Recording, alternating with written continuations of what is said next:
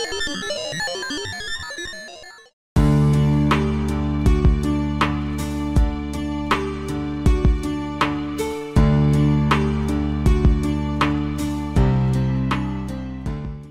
I'm Eileen Bild, and I am with Hotel Talk. Today I have Terry Iverson with me on my show. Hi, Terry. How are you? Hi, Eileen. How are you? Thank you. Thank you for having me today. You're welcome.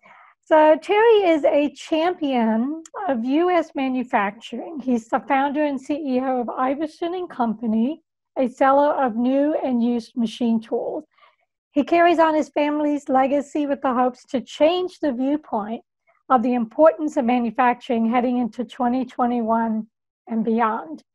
Terry's true passion is to educate and inform on why manufacturing is so important and why someone would want to work in this field, and how to mentor the next generation of manufacturing workers.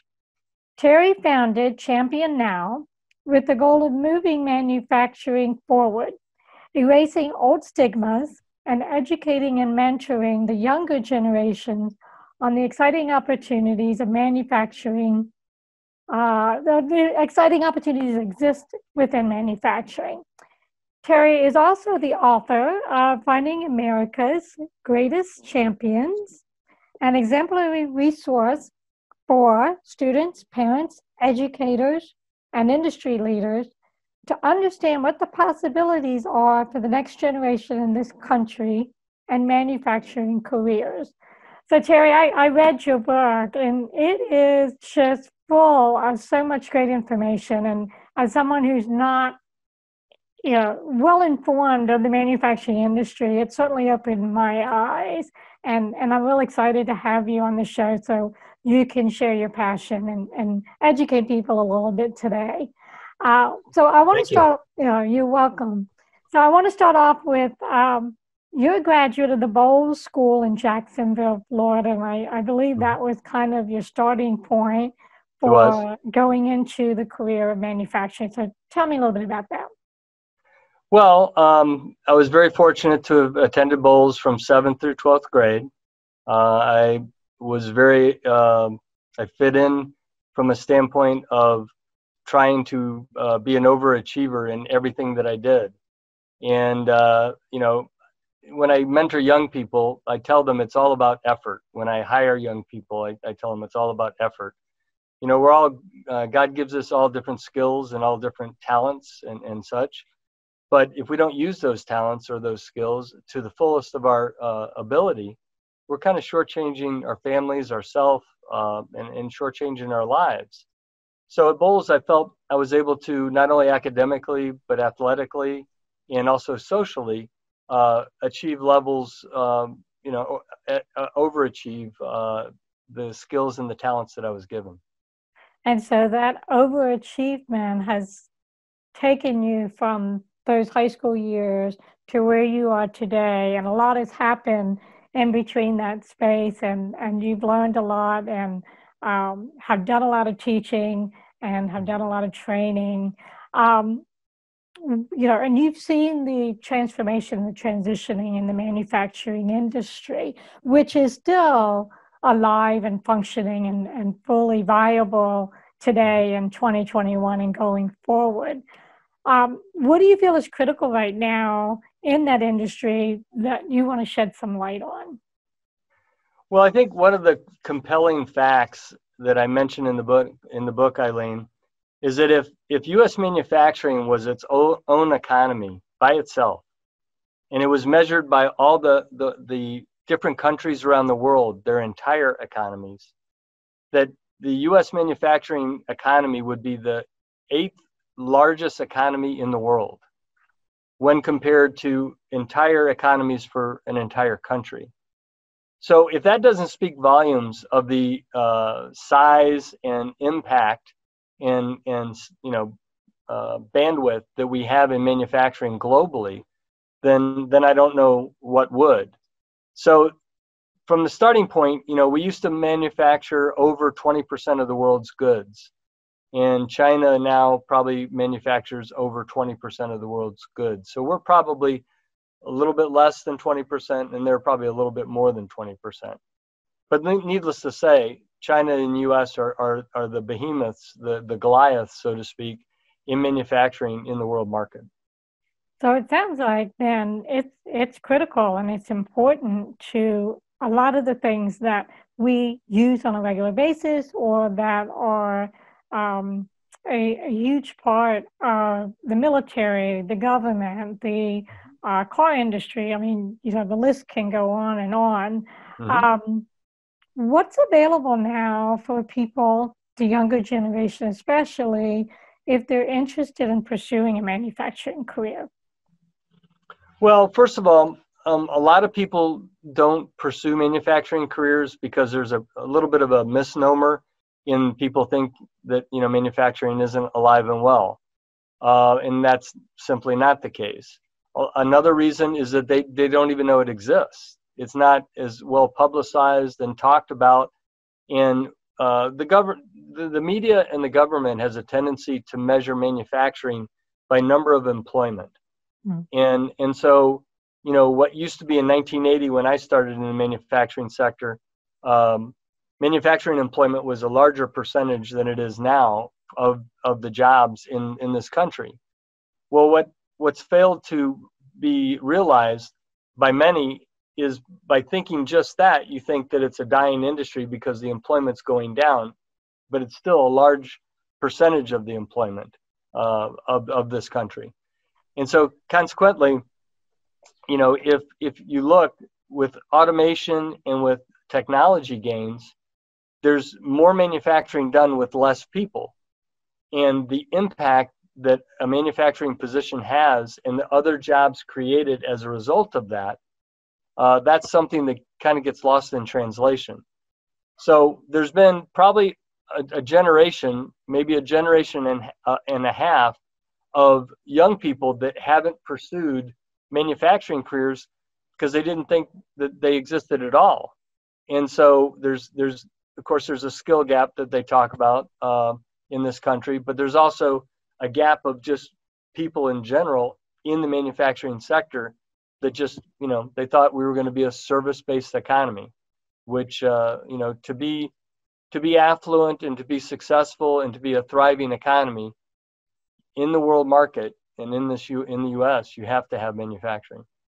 Well, not only that, but from what I understand reading your book, the manufacturing industry is at a crossroads where, because of that gap, you've got the older generation retiring, mm-hmm. and there's a need to fill positions that are being left open without the skilled younger generation to fill those in. Mm-hmm. So if someone was interested in learning, well, what are the careers and what are the possibilities and opportunities, what would you say to them? Well, there's one of the things that probably you saw in the book, early in the book, is the massive amount of data that I try to provide to influence, not influence, inform people adequately of what manufacturing has to offer. NAM is the National Association of Manufacturers, and NAM has a website, and the Manufacturing Institute and NAM.org. That has all sorts of facts and figures and employment numbers and salaries, more information that you could ever consume. There's just a tremendous amount of information there.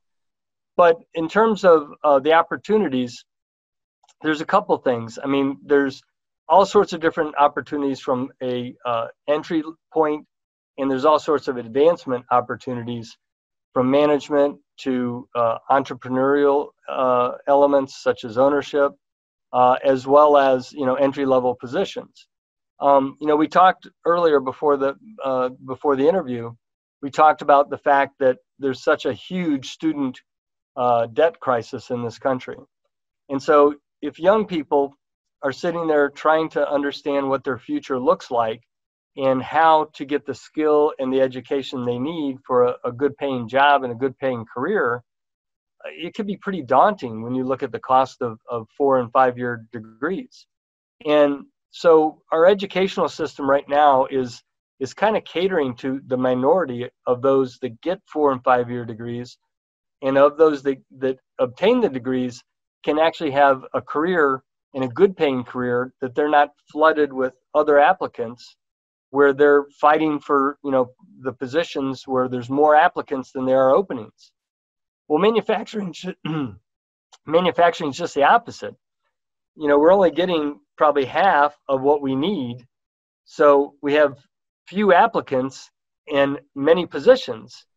So when I talk to young people, I try to make the analogy that if I have this ticket to this World Series, Super Bowl, whatever sporting event, and there's only one ticket, and there's 100 people that want that ticket, what happens to the cost of the ticket? Well, it goes up. So same thing. If you have this employee or this future potential employee, young person that wants a job in manufacturing, and you have all these manufacturers that are wanting and needing people to fill positions, their salaries are going to go up. Couple that with the fact that technology gains in manufacturing, once again, I said employment has shrunk because of technology gains. Well, with automation, with computerization in manufacturing, the skill level starts also to rise. And then the last element about the job sector in manufacturing is you have guys like me. I'm a baby boomer. I'm near the tail end. I think 64 was the last year. I'm in 59 birth year. So 64, I think, was the end of the baby boomer generation. So people like us that have been in it, manufacturing careers for a long time, we're going to be retiring. And so you almost have the perfect storm. You have, and I have one more element that I'll mention. You have the baby boomers retiring, just dying to help the next generation fill in behind them. You have a reasonable cost of education that many times you don't even have to pay. Your employer many times will pay it for you. You have rising salaries, and you have multiple job offers or opportunities for every applicant. Mm. And now, if you take COVID-19, and you take COVID-19 with the realization, the stark realization that everybody in this country has just realized, is that we're way too dependent on things made in China. Mm. So all the protection equipment, all the different medicines and different things that we needed during this pandemic, far too many of them were coming from China, and we were too reliant on China. And so I think what you're finding is that there's going to be a revitalization of people that realize that we need these things made here on our shores, in our country, made by our citizens, from a health and welfare and safety standpoint, if nothing else. Well, that being said, now you're going to have openings that were already existed and a void in the marketplace for employees.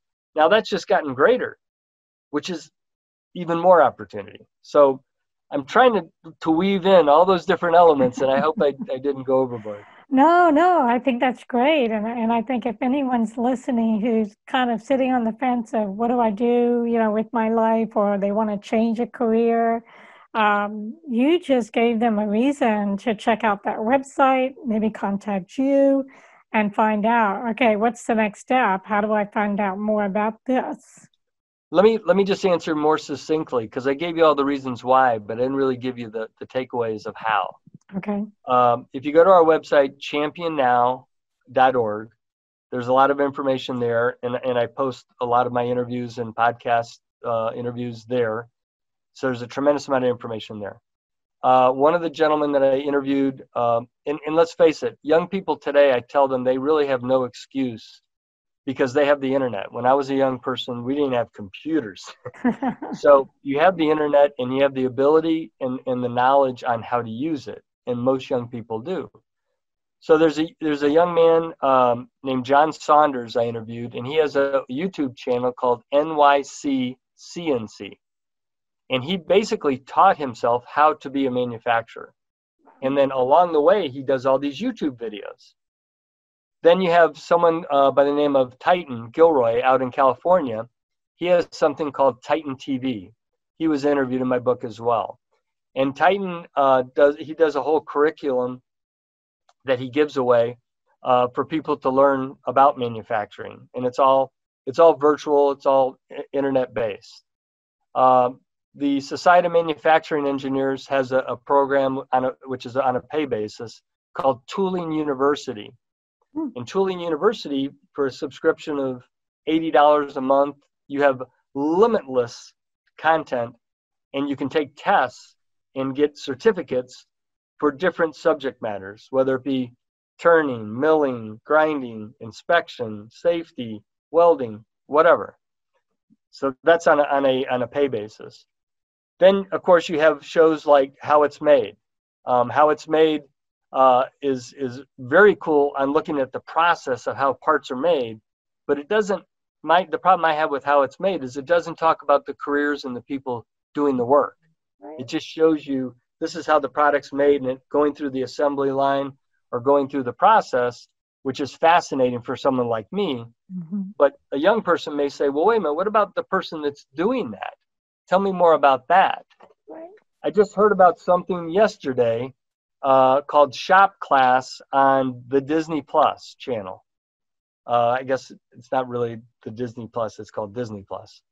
And Shop Class is where young people, I think 18 young people, 18 groups compete against each other about making things as you know, young, maybe preteens making products. So that's more dialogue as to how you find out more about it. In your local high school, there's something called Project Lead the Way. Vince Bertram is the president out of Indianapolis of Project Lead the Way. And there's a lot of schools in areas all around the country that use project-based learning. And that's what Project Lead the Way is. So if you're running a lathe or running a mill, you're learning science and math based on making that part. And so it really, for me, for someone like me, when I was young, my attention span was very short. It still is. And so consequently, you know, conventional learning was hard for me. I was a very good student and I did well, but, you know, it didn't hold my attention. So Project Lead the Way does that. And lastly, you have your community colleges, you have your technical colleges around the country that offer programs. And then there's actually, you know, 4-year engineering programs at major universities all around the country as well. Wow, it sounds like there's quite a bit of information and quite a bit of opportunity for learning and educating. So thank you for sharing that. And hopefully some people watching will take advantage of the information you just shared.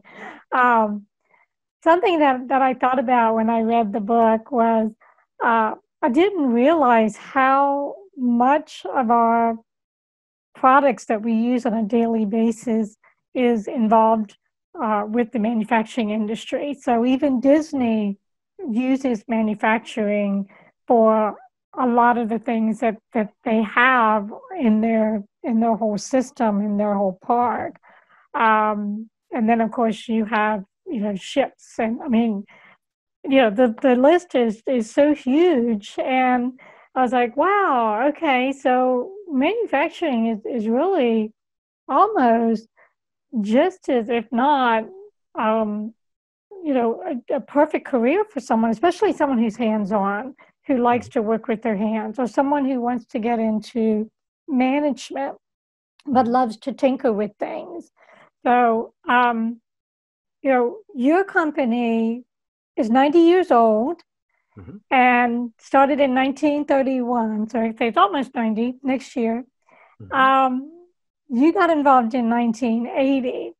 So what expertise has your company developed, and, you know, what kind of hiring does your company do? Okay, well, let me see if I can, let's do, as far as hiring, it's hard to go and find the employees that we need that already have the skill set to understand CNC, which is computerized numerical control machining.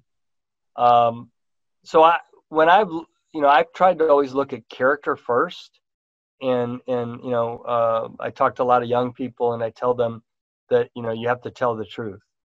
And it seems like a simple concept, but it's not as simple as one would think. So I look at what is the character of an individual before I hire. I look at what is their aptitude. Do they have the ability to learn? And do they have a propensity and an interest in the type of things that we do? As far as, and that's paid dividends. We've had many people that have retired after 40, 45, 48 years. This is my 40th year. And so we've been very fortunate with many good people. But as far as what our company has learned along the way and become good at, well, we've been good at learning technology as it's come on, because technology has entered into manufacturing in a big way. Most everything is becoming computerized. It used to be manually operated, and now it went to automated machines that were either hydraulic or pneumatic or microswitch controlled. But now a lot of machine tools are being computerized. So we've gotten good at understanding technology, adapting to the technology, and then being advocates for the technology in a way to become more competitive, to make better parts, less expensive, higher quality, and also to take the skill that was once in a person's hand and replicate it into a computer so that you can store it, and you can then have different people with different levels of skill make exactly the same part. Interesting. So a thought came to mind. A lot of people, probably half the population, major, have been in school for computer science or computer programming. If someone has a background in one of those, in one of those areas, how advantageous would that be going into if they're looking to switch careers, going into a manufacturing? Well, there is a lot of programming in computer, CNC machines. And one of the things that, if you have any knowledge or interest in materials, processing parts, you need to process a part before you program the machine. So you need to understand, okay, what material am I using? Is it brass? Is it aluminum? Is it cast iron? Is it stainless steel? Is it titanium? And then, how am I going to make the part? And then once you understand whether it's turning, milling, or grinding, just to be as an example, then it's a matter of, okay, now how do I program the machine? The programming of the machine is actually a very linear, logical progression. And anyone that's in computer science, I'm sure they realize that. But where the science and art come together is understanding how to process the part, understanding what materials the parts need to be made of, and then process it, and then ultimately set up and program a machine to run that part. And then the second time around, you call up that program, you change the setup, you put your material in, and then you make it the second time, the 200th time, the same way. Interesting. Wow. So thank you for sharing that information. You're very welcome. Let's see. Let's talk a little bit about the video virtual manufacturing camp, because that's your latest passion. What caused you, or what enabled you to create that camp, and what do you hope will be achieved by those who attend? Well, I did a camp down in Jacksonville 2 summers ago at Frank Peterson Academy, and that was a hands-on camp. So I had a CNC machine tool. I shipped down to Jacksonville. A rigger took it off the truck, put it on their floor, and then I had the programs and the tooling, and then I took off time and went down to Jacksonville, and then helped the instructor there, Russ Henderlight. He and I actually sat with the young people at Frank Peterson, which there was about 10 of them, and taught them how to turn a part on a CNC lathe, what the program looks like and how to read a program, and then also how to check a part that was made, both manually and also on a computerized inspection system. So once I did that, I wanted to do it again, and of course the costs are pretty significant, to take a big machine and ship it halfway across the country. Well, that being said, COVID came about, And I said, it's going to be really hard to learn, or at least introduce manufacturing to young people, if you can't be in front of them, or if they can't witness or put their hands on what it is. So what I did was, the owner of Cutting Tool Engineering magazine is a friend from church, Dennis. And he and I worked together a little bit on some video interviews and etc.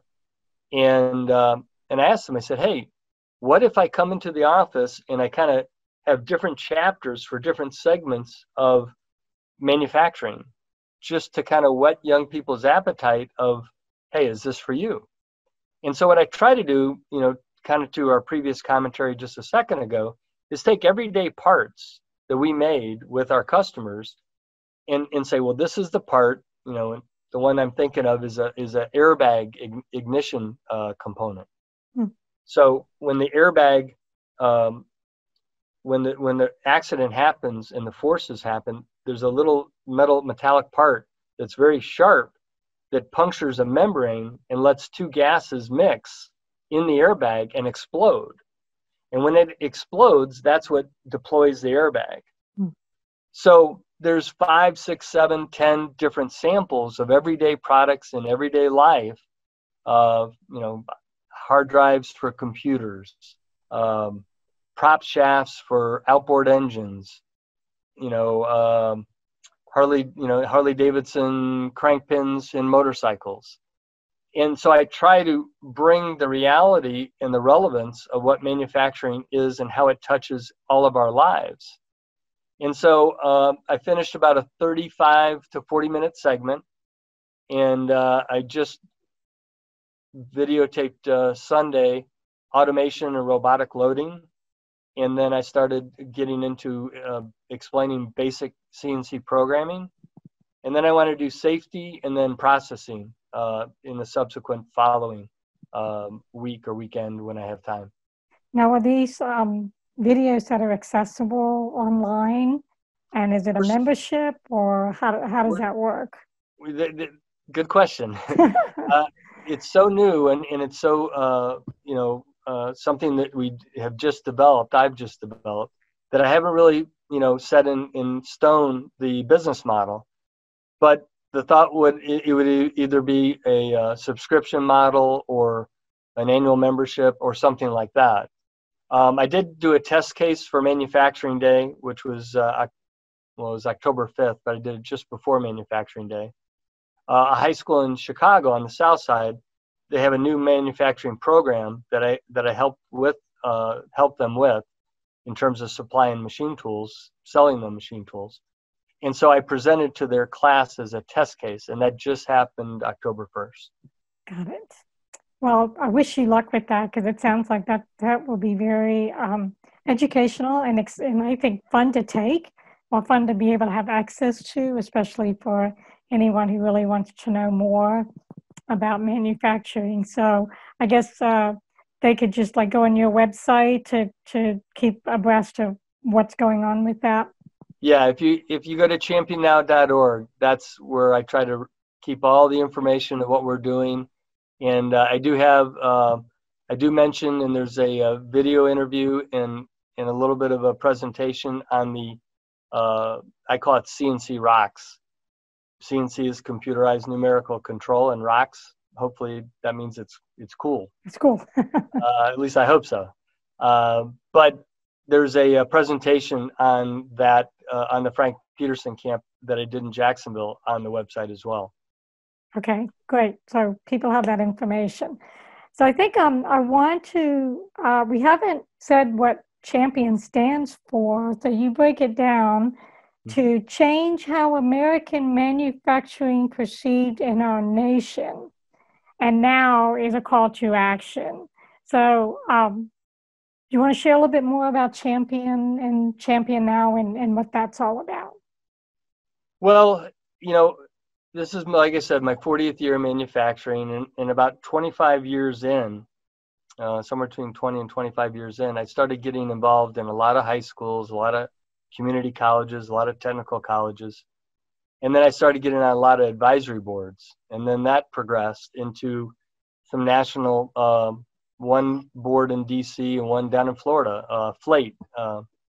I was involved with them for about 9 or 10 years.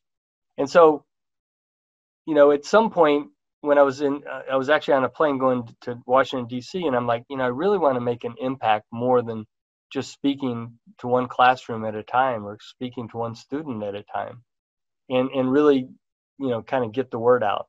So sitting on the plane, I started just scribbling and came up with, CH and then M and then perceptions. And so then the word champion just kind of jumped off the page, so to speak. And the thing that was pretty fascinating is the ION in our nation. And I was like, oh my gosh, it's like it was waiting for me to discover that could be an acronym. So needless to say, people laugh and smirk and snicker that it's the longest acronym you'll ever hear. But, manufacturing needs positive images, and manufacturing needs, an award of sorts, to let people know that there's so much positive things about manufacturing, and there's not a lot of positive images or words to describe it. So I founded Champion Now in 2012, and then I was speaking around the area primarily, and I didn't think that until I would put all these ideas and all these involvements and all these associations with people that I had around the country, that to use all those involvement, all those opportunities and not capture them and not share them would be unfortunate. Mm-hmm. So that's when I started to put them down on paper and write the book. And so Champion Now, we're trying to establish a volunteer organization so we can run events in different states around the country. We do have a volunteer director now.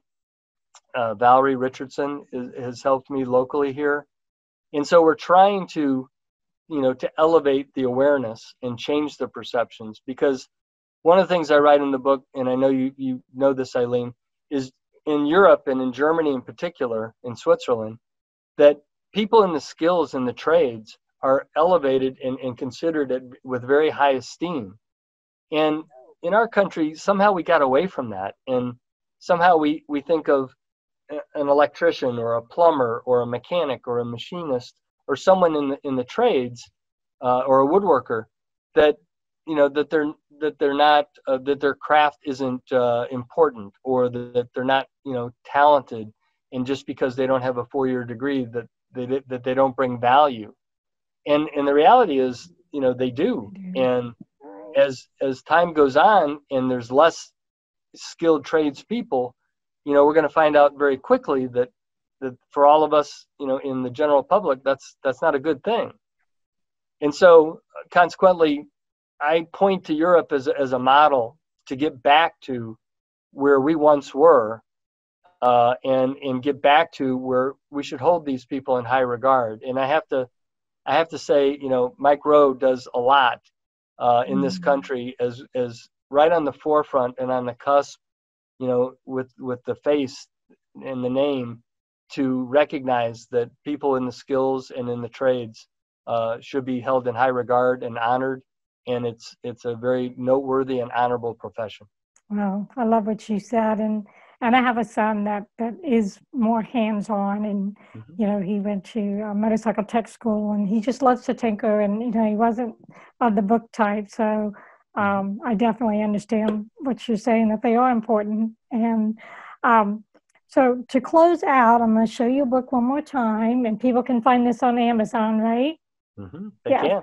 And one last thing, you've talked about, growing the Champion Now and trying to get more volunteers. You're also available for speaking engagement. So if you just want to highlight a few of the subjects that would be of interest for you to expand on for schools, organizations, businesses, what can people contact you for to come and talk about? Well, when I wrote the book, I was trying to address 4 audiences. I try to address students, parents, educators and guidance counselors, and industry members. And so the messaging, because I found it impossible to write a book to begin with, but to write 4 books was just like mind-blowing. Now, ultimately, what I eventually plan on doing is having messaging to each audience in a different book, where I take the book and I break it down to smaller books and then put a workbook component in each one of them. But for students, I try to, preach the message that, look, there's good paying jobs with skill levels that are, that the employer many times can pay for your schooling, many times, if not most times, so that, if you have a struggle to think that you can't afford a good education for a good career, you can.